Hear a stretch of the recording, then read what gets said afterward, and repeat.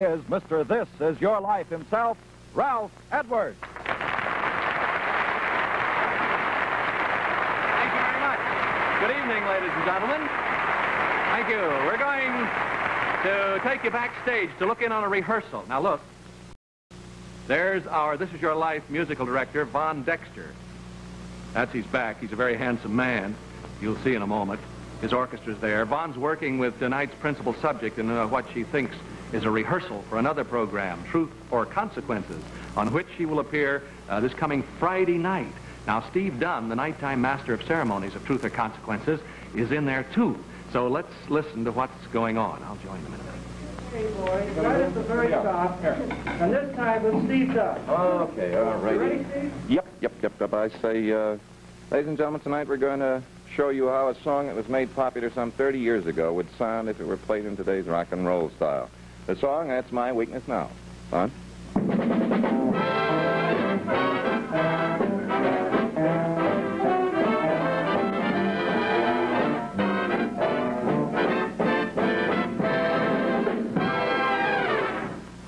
I go on again and I say, 30 years ago, when that song was first introduced to the world, it sounded like this.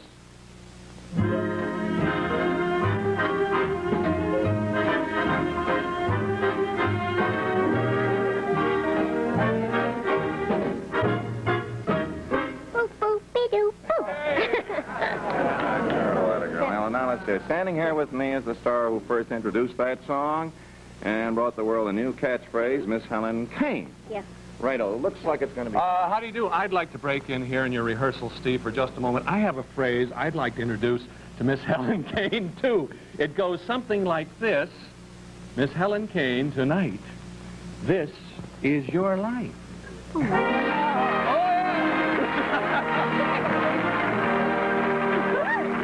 Although you're going to be on Truth or Consequences with Steve Dunn here on this Friday night, and we're going to be looking at you. This was a way we had of getting you to Hollywood from New York.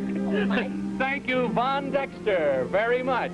And thank you, Steve Dunn, for helping us arrange our surprise. We'll be watching you Friday night, boy, with Helen. Helen, if you'll accompany me to our This Is Your Life studio, will you do that? Sure. All right. You'll find an audience waiting to find out how a spur-of-the-moment boop-boop-a-doop on your part became the symbol of an era. And while we go, let's look at a youngster who's mighty happy. And if you heard the good news that he's bringing home, you'd be glad, too. Here we go. Mom! Oh, Mom! Look, Mom! No cavities! Oh, Jimmy, that's wonderful. The dentist says no new cavities this visit. I'm glad we changed to Crest toothpaste. Today, happy scenes like this are taking place thanks to Crest, the toothpaste that stops soft spots from turning into cavities. For proof, let's visit the Midwestern town of Bloomington. Here, over a 4-year period, thousands of grown-ups and children took part in repeated tests on Crest, the most extensive testing program ever conducted on any toothpaste. The results? Well, X-rays and dental examinations showed Crest cut cavities almost in half compared with ordinary toothpaste. That's because Crest, with its special fluoride formula Fluoristan, stops soft spots from turning into cavities. Make Crest your family toothpaste, and you too may hear... Oh, Mom! Look, Mom! No cavities!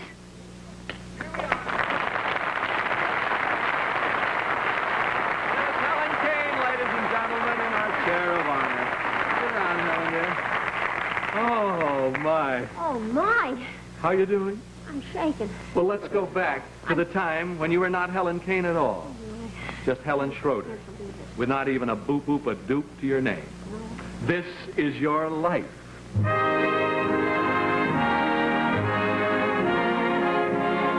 The Bronx, New York, and a third child is born to Mr. and Mrs. Louis Schroeder, you, Helen Kane.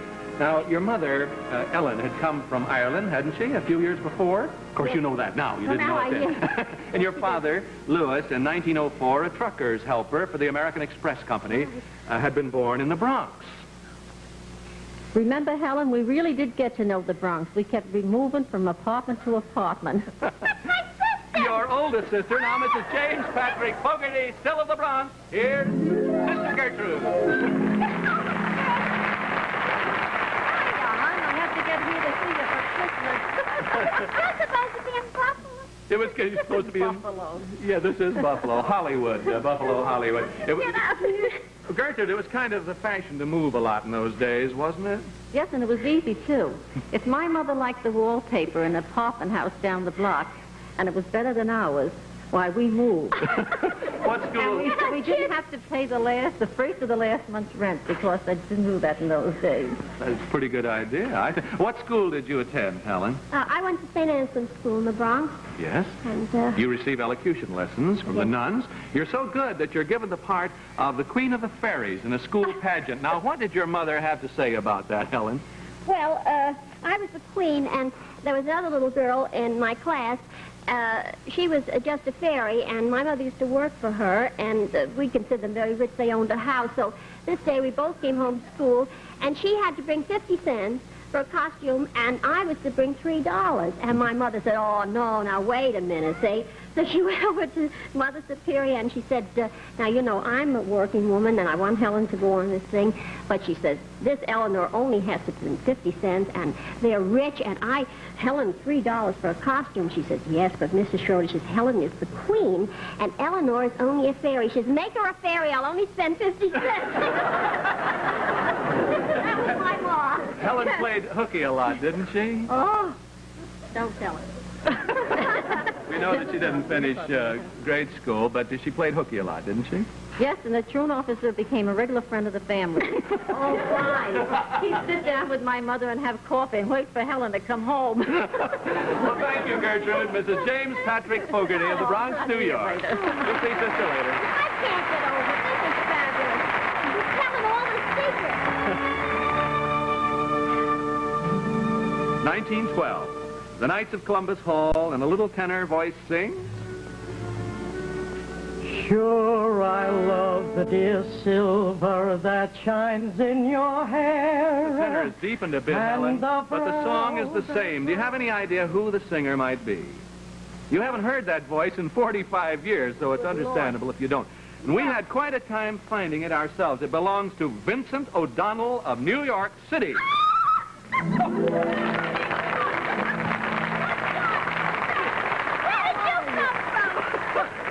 I haven't seen him 45 years. What do you and Helen Kane have in common, Mr. O'Donnell? Why, Helen, you and I have in common this medal. Oh, my goodness. That 45 years ago we were on a stage in a contest Yes.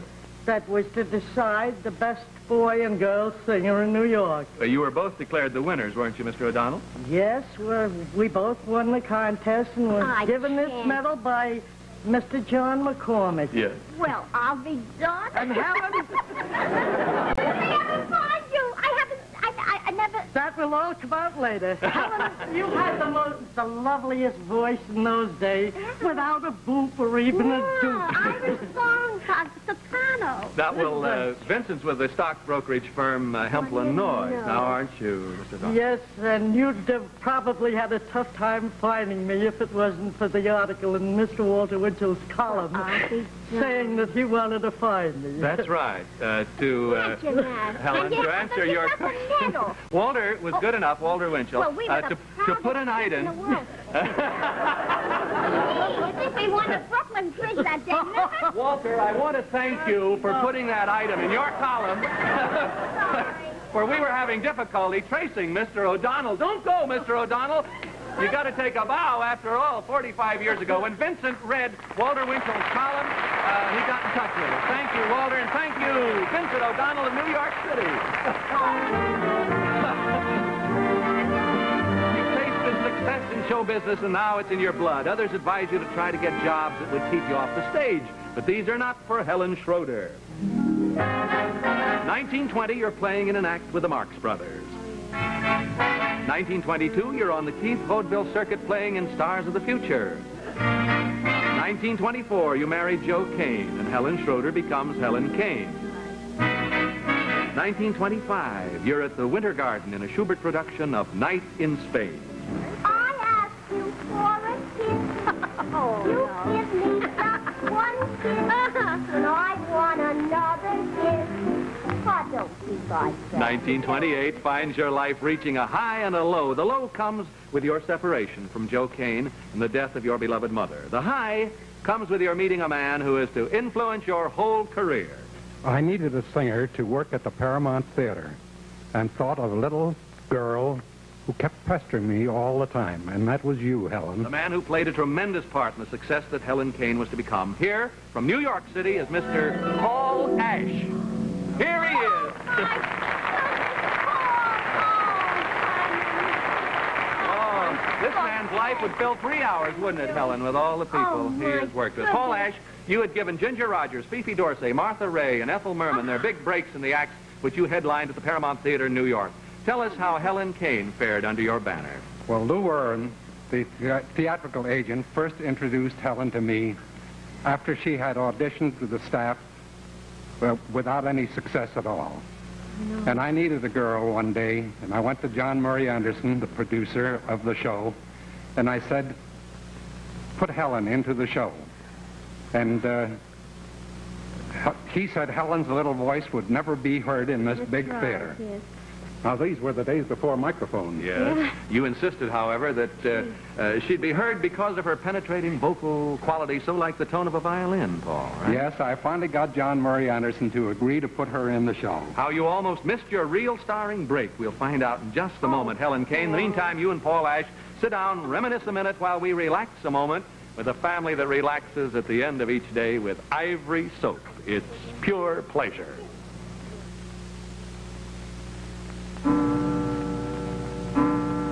Well, day is done, and Dad's done in. Whew, what a rough one. Now for him, an ivory bath. Pure pleasure. Look, he relaxes, and well he might. Why, Ivory floats, stays right in sight. Twins, too, had troubles, scrapped all day. Now they're content. They love to play in Ivory suds. Sure, suds galore. It lathers fast. This soap gives more. Poor Mom. Her problems came in pairs. Now she'll relax, forget her cares. In Ivory suds, she's soothed again. They're mild enough for baby's skin. Why, one can almost hear her say, a perfect way to end the day. An Ivory bath is pure pleasure. Thank you very much, and back to This Is Your Life, Boop-Boop-a-Doop Girl, Helen Kane. Now, as soon as you had gotten John Murray Anderson to give Helen a spot in the show at the Paramount, you notified Helen to appear for rehearsal, didn't you, Paul Ash? Yes, and you were late, and John Murray Anderson was furious. Helen was wearing corrective shoes at this time, and they squeaked, and when they couldn't find her for the rehearsal in time, Mr. Anderson said, where is that little so-and-so with the squeaky shoes and the squeaky voice? You were out buying a kind of a $12 dress to get there, too, weren't you? Yes. And you do arrive, and the rehearsal begins, and you sing That's My Weakness Now, ad-libbing a boop-boop-a-doop at the end. And when you go on that night, you're a sensational success with your one song, That's My Weakness Now, and your historic ad-lib Boop-Boop-a-Doop captures the nation's fancy. What? Thank you, Paul Ash of New York City. You'll see Helen later.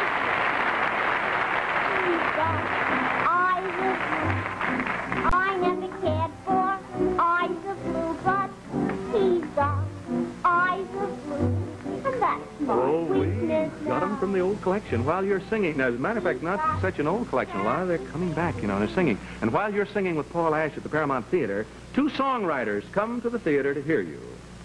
We felt you were great, Helen. You had such a different delivery, like a breath of fresh air. The voice of a good friend of yours, Helen, and one of America's top songwriters, composer of such hits as Three Little Words, Thinking of You, and Who's Sorry Now, Mr. Harry Ruby. Now,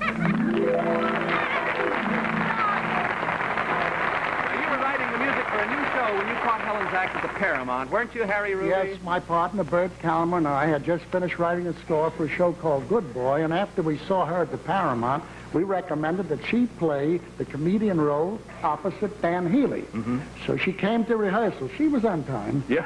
Well, at that time. Yeah, she picked up a copy of a song called I Want to Be Loved by You, and I must say she sang it rather indifferently. Yes. I don't think she liked it at first, but when she got into the middle of that song and she let go with those poo-poo-a-doop, It was electric, I tell you. Well, I'll tell you something. You have no idea what a little thing like that can do for a song. And Helen Kane's Boop-Boop-a-Doop made I Wanna Be Love You a smash hit and made the show a hit.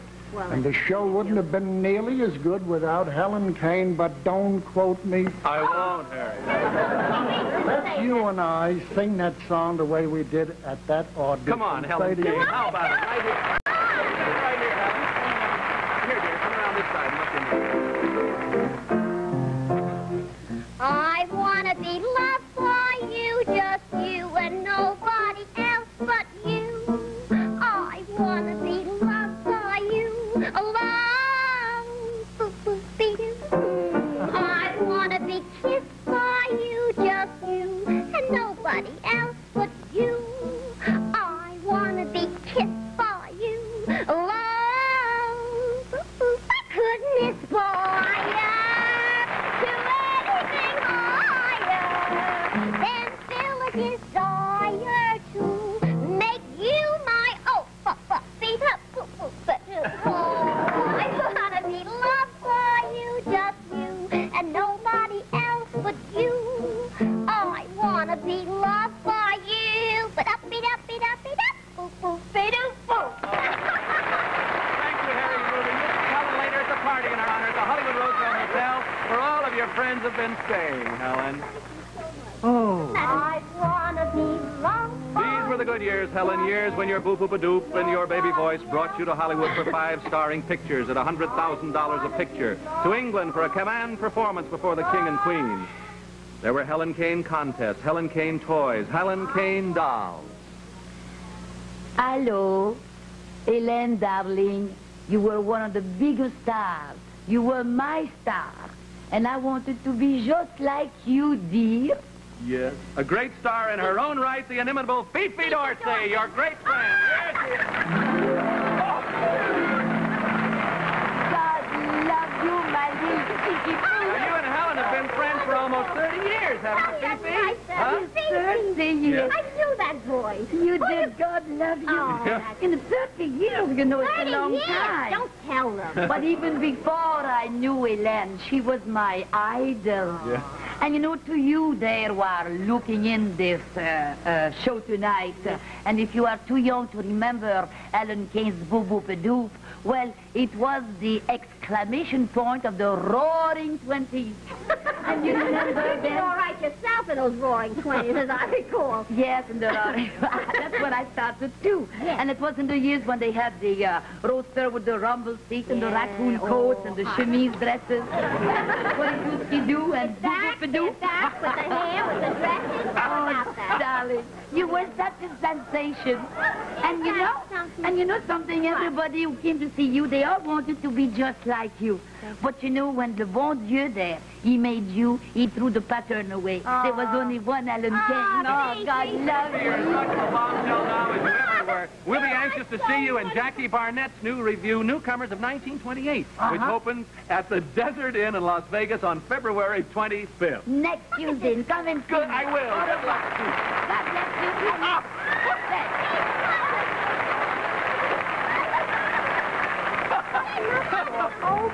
When we did her life, it took 3 hours, Helen. I can imagine. 1935, the bubble burst.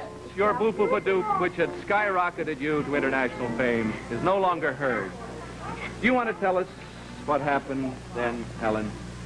Well, in what year was Were that? you? This was 35 when Well, the bubble burst, as they say. Yes. You were. well, I tell you, I had quite a bit of domestic trouble, and my mother had died, and I guess it came all a little bit too fast. I worked very hard, sometimes 20 hours a day, recording and pictures and personal appearance, 5 and 6 shows a day. And I was burning the candle at both ends, and the first thing you know, I felt myself getting very weak, depressed, and I didn't care to go out with people, and I realized I was getting sick. You're hospitalized with a nervous breakdown. Yes, actually. I did. I had a very bad breakdown, and it took some time for me to get well. And do you remember Old Ironsides, Helen? Oh no. She apparently does. What else? Here she is. You haven't seen her in over 23 years. Nano Carter. Oh, Your Nano. old Ironside, you call her. Sweetheart. Oh, how are name. Oh, when you heard that Helen Kane was to be your patient, you were a nurse in the hospital, right? Now, I need one now. the name meant nothing to you, did it, Nano Carter? Oh, not a thing. I didn't know. But when I saw Helen, I said, why, you look like Boop-Boop-a-Doop. And she said, well, I am Boop-Boop-a-Doop. And since then, we've been very fast friends. A friendship that has lasted all through the years. All through these years. She was so good to me. And, you know, she's so tiny, and she really laid the law down. And, you know, she's from Boston. She used to say Pasadena. And I nicknamed her Old Iron Size because, brother, she is as tiny as she is. Well, thank you, Nano Carter. Thank you so much for being here tonight. And you're going to have a lot of time to talk with her later at the party. Get over Thank it. you. 1939, New York City. Helen and I had been partners in a show many years before, and now we became partners in real life. Yes, your devoted husband, Helen, a famed trooper in his own right, the night mayor of Broadway, Dan Healy. Here he is. Oh, my. You two at first met when you were both appearing. Sure he knew it. I'll kill him. You were both appearing in Good Boy, isn't that right, Dan? That's right, Ralph. We co-starred in that show in 1928, little realizing that later we will be married. Yes. Why don't you sit down there, Dan, with Helen, and in just a moment we'll see how a complete stranger changes your lives in a miraculous way. But first, friends, horse and buggy days are gone, yesterday is past, and right now we have something very surprising.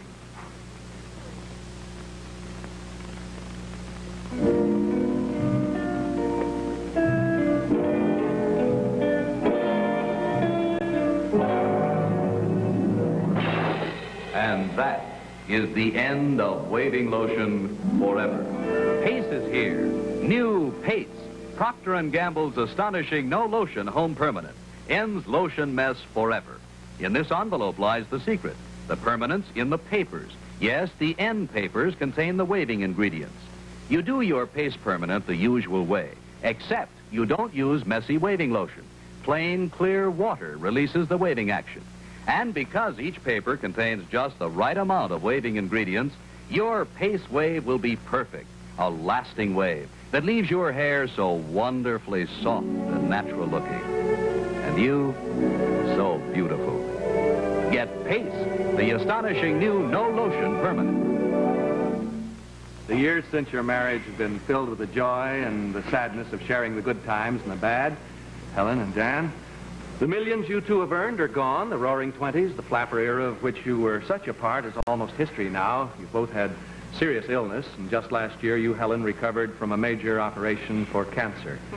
But something happens. On January 10th of this year, your friend Jim Bishop, author of such books as The Day Lincoln Was Shot and The Day Christ Died, wrote the following item in his syndicated newspaper column. Here it is. I was talking money to Helen Kane about how the last of her jewelry, $40,000 worth, had been in the hock shop so long it'll be forfeited next month. Why don't you pay the interest, I said. She laughed. You kidding? Dan and I couldn't change a quarter. Now, there was quite a response to this article, wasn't there, Dan? Oh, yes, Ralph. We found out there were many people left who still remembered Helen Kane and Dan Healy. One letter in particular came from a housewife in Salt Lake City. She asked how much it would cost to recover your jewelry. Now, what did you answer her, Helen?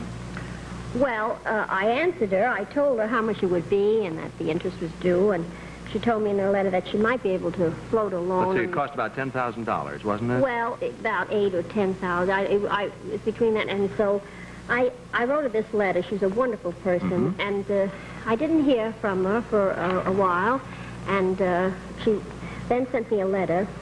This housewife in Salt Lake City, the mother of 5 children. Yes.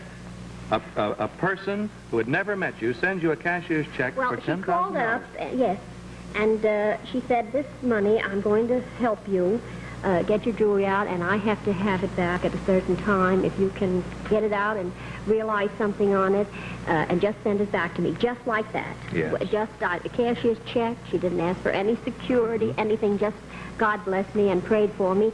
And I was able to take it out and realize something. And, of course, I sent the check right back. But that wonderful fate, I've never seen this woman, this wonderful Well, now, Helen, let me tell you something. The jewelry has been sold. The money has been returned. Yes. We'd like you to meet this person whom you've never seen, who has never met you, Mrs. Florence Valentine of Salt Lake City, Utah. Here she is. We kind of had to coax her to come on, too. She didn't want to parade her doing it all. Would you tell us, Miss Valentine, what prompted you to do this? Well, when I read Mr. Bishop's letter, I so vividly remembered Helen Kane and all the enjoyment you had given me, and the Lord had been so good to me, I knew I had to help somebody else if I could. Isn't that wonderful? I've never seen... As you say, it's a lesson in the faith of human beings that we all should take to heart. Wouldn't it be wonderful if the world had more Mrs. Valentines in it, eh? Well, that brings us to the present, Helen Kane. You sit right there, dear. It's been 30 years since your Boop-Boop-a-Doop first created a sensation. I'm sure it's good for 30 more years. Here's the man who, along with Paul Ash, is responsible for your first big break. One of Hollywood's leading agents, your good friend, Mr. Lou Irwin. So nice to see you. Lou, he's a dog. Isn't he, though? You bet. Do you remember the comments I had when I first put you with Paul Ash? I certainly do. Well, you turned out to be a very, very big star. Yes. And I still think you could be a bigger star. Oh, isn't that Well, you've wonderful? already taken steps Thank to you, see Carl. that happens, haven't you, Lou? The minute I heard you were on the Paul Ash, on this show with This Is Your Life with Ralph Edwards, I immediately went over and saw Frank Sinus at the Moulin Rouge. It's the biggest club in Hollywood. Frank has given me a contract for you to start March 18th. Oh, isn't that wonderful? Starring engagement at the Moulin Rouge, starting March 18th, and this should be only the beginning, right, Lou? We know that you want to get back to New York before opening at the Moulin Rouge, Helen, so we'd like to take care of your transportation back and forth, and during your engagement here at the Moulin Rouge, we'd like to have you and Dan be our guests at the Hollywood Roosevelt Hotel, and we want all of you to come and see Helen Kane there at the Moulin Rouge. How about it? You're going to go down and see her, ladies and gentlemen? You bet. We hope that you'll treasure the past half hour, Helen, and as a reminder to you of the events of your life, Crest would like to have you have this gold charm bracelet designed by Marshall Jewelers, Fifth Avenue, New York City. And you also will receive a film of tonight's program and this Bell & Howell 16mm sound projector and camera. This is your life, Helen Kane. 30 years ago, you gave the world a phrase that became the catchword of an era. Perhaps in this age of satellites and guided missiles, we need your Boop-Boop-a-Doop to bring us back to Earth. Good luck. God bless you. Thank you. Thank you, everybody. Our out-of-town jets have flown to Hollywood via TWA's luxurious Jetstream, featuring exclusive siesta sleeper seats. Fly the finest. Fly TWA Jetstream service. This Is Your Life has been presented by Pace, the astonishing new No Lotion Home Permanent. The end papers contain the waving ingredients. And by Ivory soap, 99 and 44/100% pure. It floats. Thank you, Bob Warren.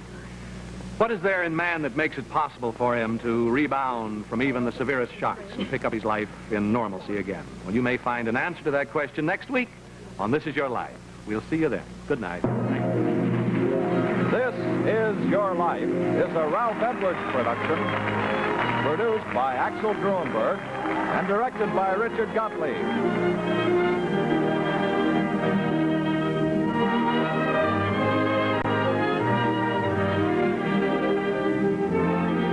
Satellite people with a truth broadcast over Radio Free Europe and Free Europe Press. Mail your truth dollars to Crusade for Freedom, care of your local postmaster. Be sure to watch Loretta Young on most of these same...